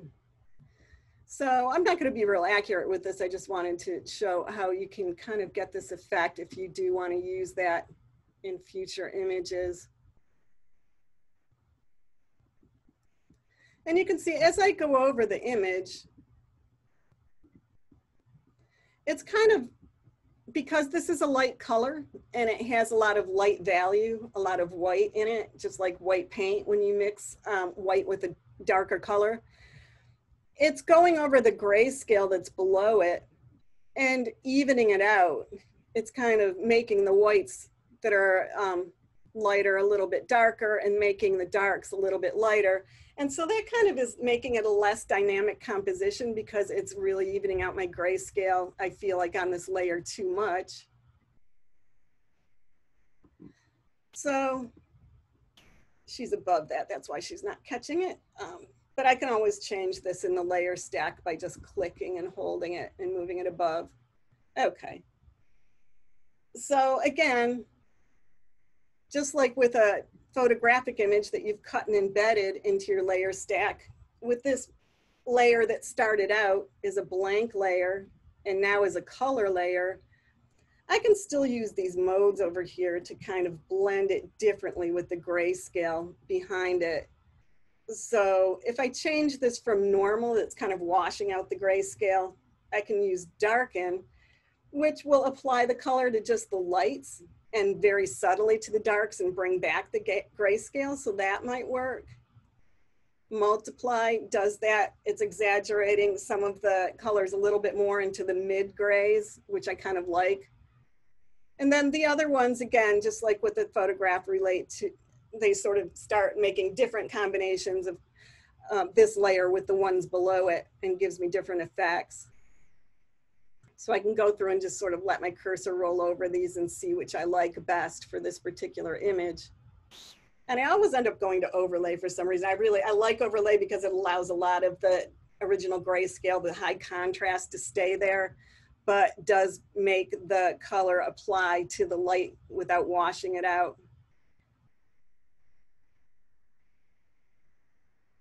And this one's a much more graphic look, always the hard mix, which I like for some images, but kind of like it for this, but not love it. This one will just flip the whole palette on its to its opposite color. And that just is, again, going back to taking those colors and putting their value and considering that as a gray value overlay, which I don't want. But I did really kind of like the overlay, so I would leave that on that layer. So once that's there as a color layer, it's still separate as long as I'm working with the Photoshop file.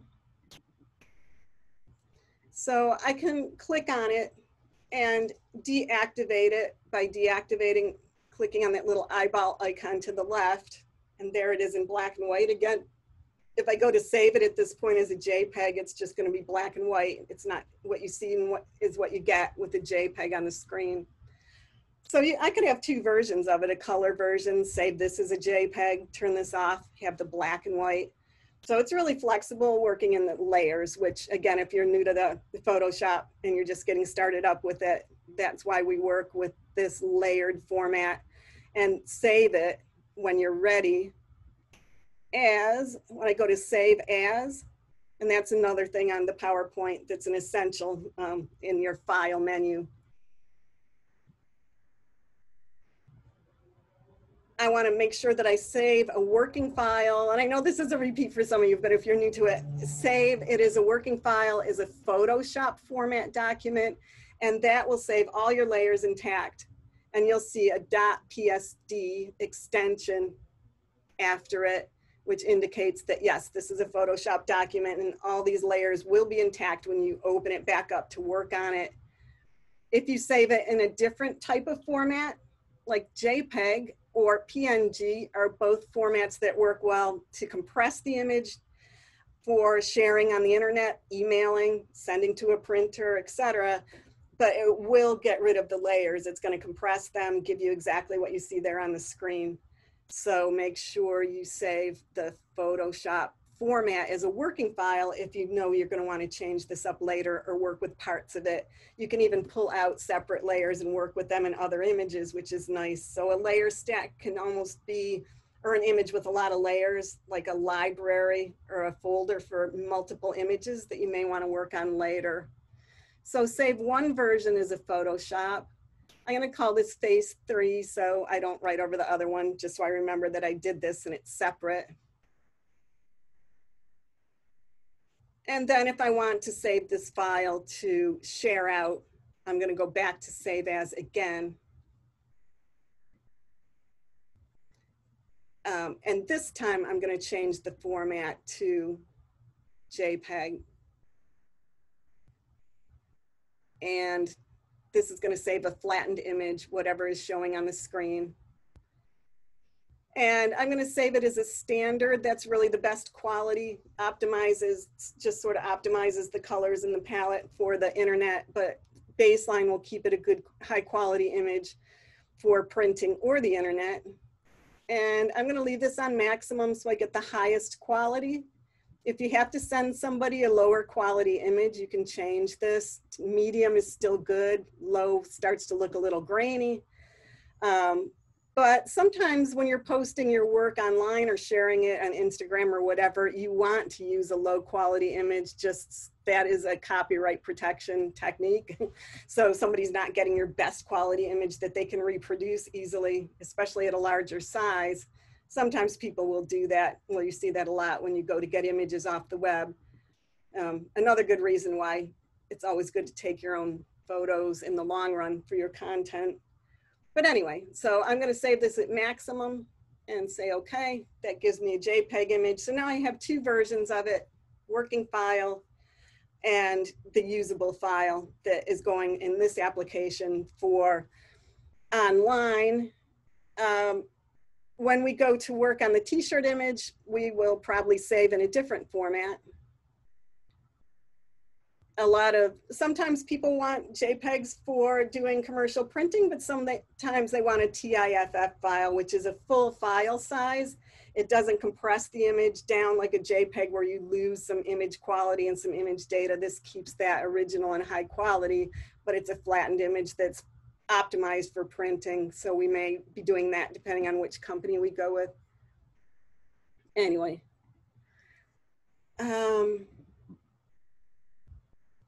Let me go back up one more time.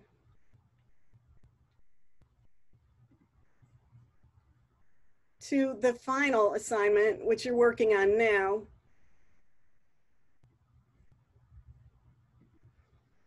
And I'm just going to open up that other vote. This was the 3D text. But I just wanted to add, if you haven't worked with Photoshop yet with the text tool, or you weren't here last class, here is the type tool, so you can get started on this assignment, because this one should go pretty quickly.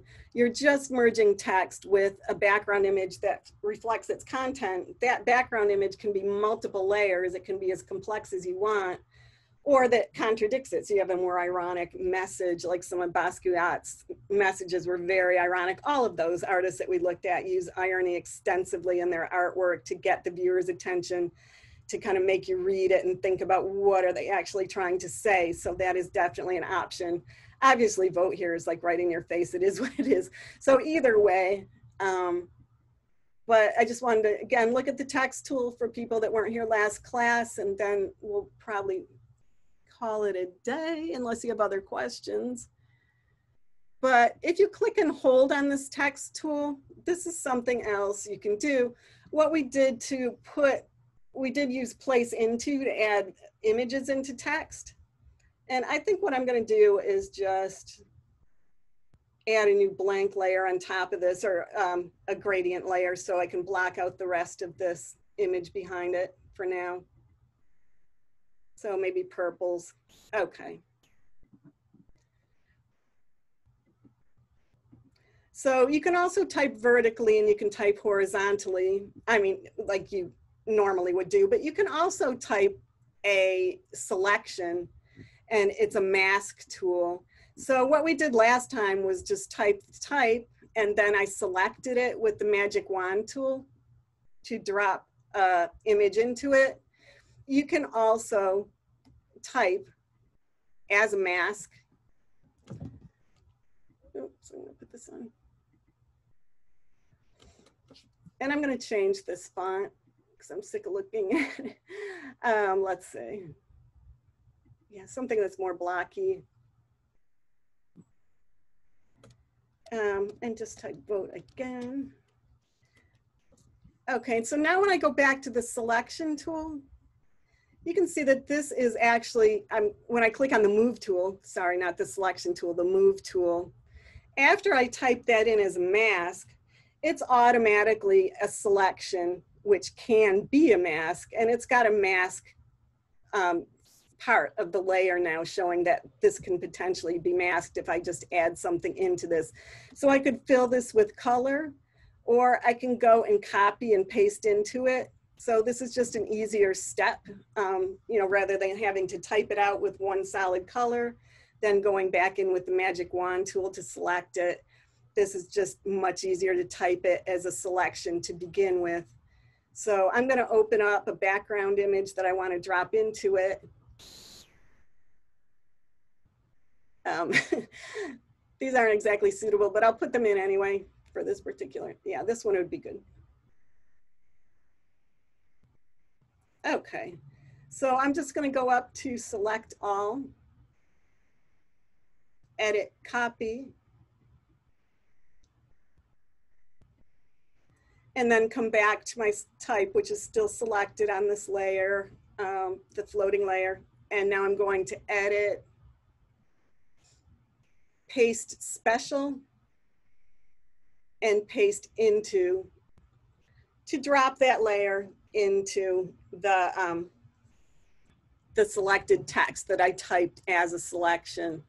And you can see now down here in the layers menu that as soon as I put content in it, It's showing me what was selected as white, where I've dropped new content in it is the mask, and the black surrounding it. So this color information is still manipulable with the mask there. So if I go up to edit, transform, and scale, to scale that image down because it was so much bigger, the smokestack image, than my file size for this vote, because this was designed for a Twitter post, which is very small in terms of pixels, and that was a bigger image. But I can get more of it in there by just doing that, and then I can still move it around as long as I have this mask. And this is the nice thing about masks set up in my layers, and I haven't flattened that out.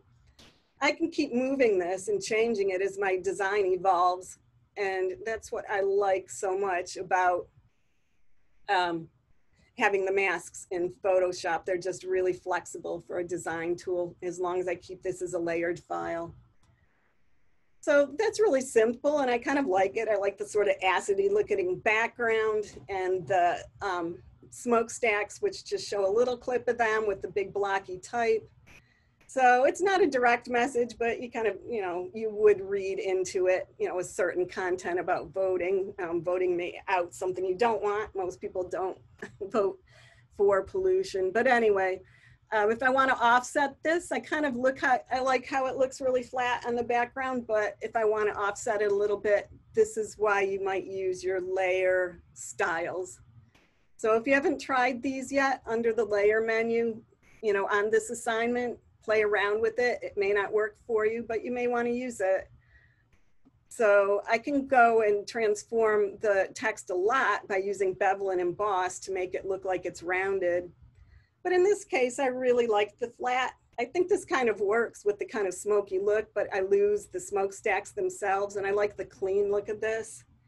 So bevel and emboss gives a sort of fake 3D look to the images. So if you want a 3D look and your computer won't handle the actual 3D tool, this is a really good option.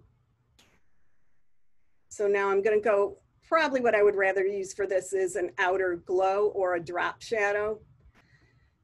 The outer glow defaults to a light color, but you can change that to a darker color. And I kind of want this like purpley color here because it's still got kind of that rancidy purple that looks like this sky smoke, but I don't want it to be this dramatic. And the reason why it is because this spread allows it's sort of like ink spreading out from something that you would put underneath the text. So if I don't want it to spread out so much, I can change that back to a much more subtle look by turning spread back to 0. Size is much nicer because it just puts a very subtle glow around something that's very transparent, and you can size it up and make it really take over the whole page, or you can allow it to be kind of a shadow that's not a drop shadow. A drop shadow is directional, but an outer glow surrounds the whole letter and just offsets it from the background. And then I can make this less opaque because I like the way the letters blended with that background. I don't want it to be too drastic. I just wanted it to float a little bit more. So I can make that really subtle. And something as simple as that, if you're just starting out with Photoshop again and you want to do this project, can be an interesting text message for somebody. And you don't have to use layers and layers and a lot of fancy techniques, just basic text, filled, doing the text as a selection, or just typing it out in a color and then selecting it with the magic wand tool. And then using the paste into to create a mask to drop in another image can be really interesting. And then just adding a layer style. So it, is more dynamic with whatever background you have it on. And like all the other things in Photoshop, when you have layers, there's always a blend modes menu where you can change the way that it blends in terms of mode. When I'm in here, it's not going to let me sort of roll the cursor over it to preview, but like I can if I was just directly over in the layers menu. But if I click on these effects, I can see how they would look if I changed them, the color mode. which isn't going to be real drastic because there's not a lot of pattern or anything in it, but I could change it up. That makes it look a little bit brighter, which I kind of like with the pin light. So maybe I would use that. Okay, because that sort of, rather than having a darker purple shadow, it kind of looks luminous like the other colors. So at this point, I mean, I would just go ahead and save it. Again, save to, if you save as, again, Photoshop document, even your mask layer will stay intact with the mask there. So this is always a dynamic working file. If you don't want to save over the top of something you've already done, and again, this is for the beginning Photoshop students, make sure you change the name in some way, because I have a lot of vote PSD 1, 2, 3, and I can't remember which one is which. I'm just going to put vote color there so I don't save over the top of those. But if I save it with the layers intact here as a Photoshop document, everything will be there if I go back to work on it again, including this mask. And this is your silhouette mask, just using type instead of a picture. And then one more time to save it for something that I can share on social media, which would be either a JPEG or a PNG format image. And you can see this one's just small in terms of pixels, so it's very small. Unlike the other image we looked at that was black and white, that was 2.5 megabytes, which is still mailable as a Photoshop document, I mean as a JPEG. This one's tiny because it's just 1500 by 500 pixels, so much smaller. So I would probably leave that at maximum. But again, if I wanted to share it out and make it more difficult for people to copy, I would turn it on to low, and that's very small in terms of file size, and also gets kind of grainy and blocky. As you can see, it's separating the gradient here. And that's what happens when you have a lower quality image.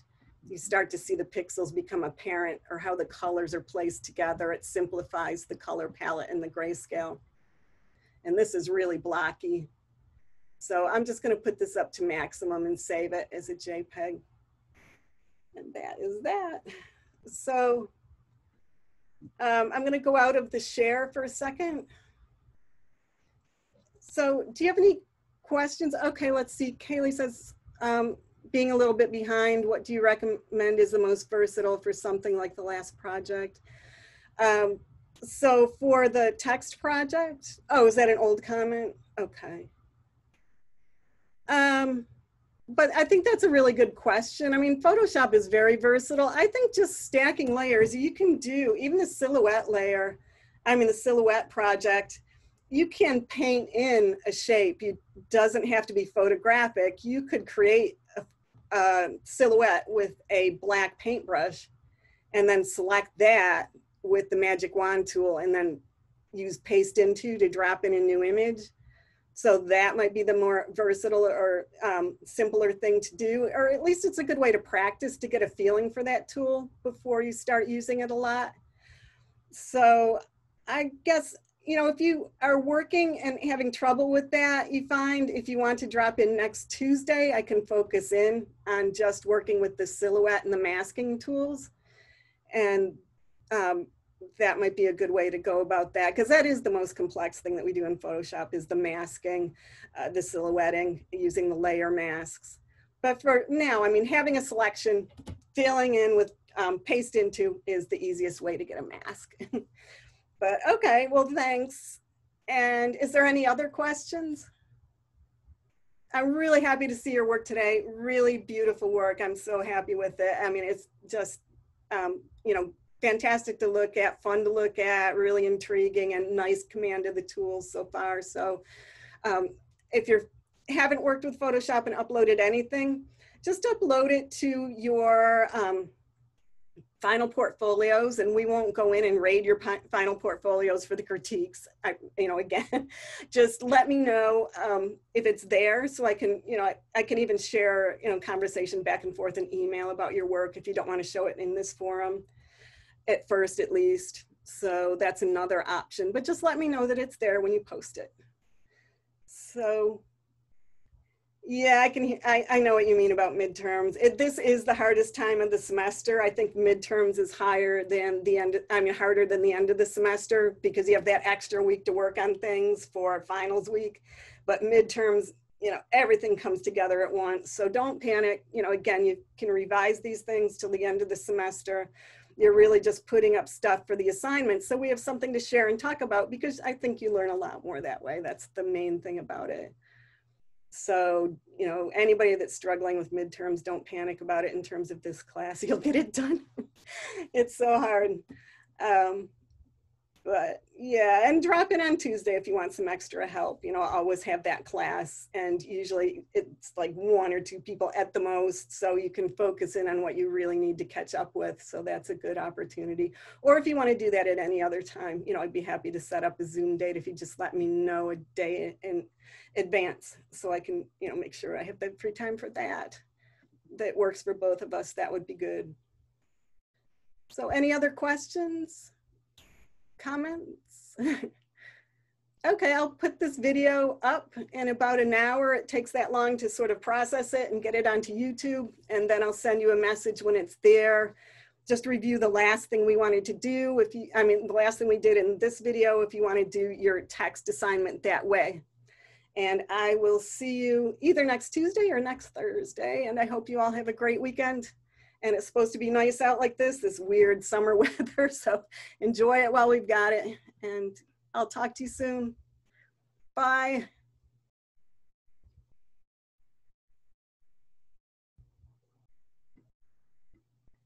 Thank you guys. See you later. Thanks for sharing your work, everybody that did. It's awesome.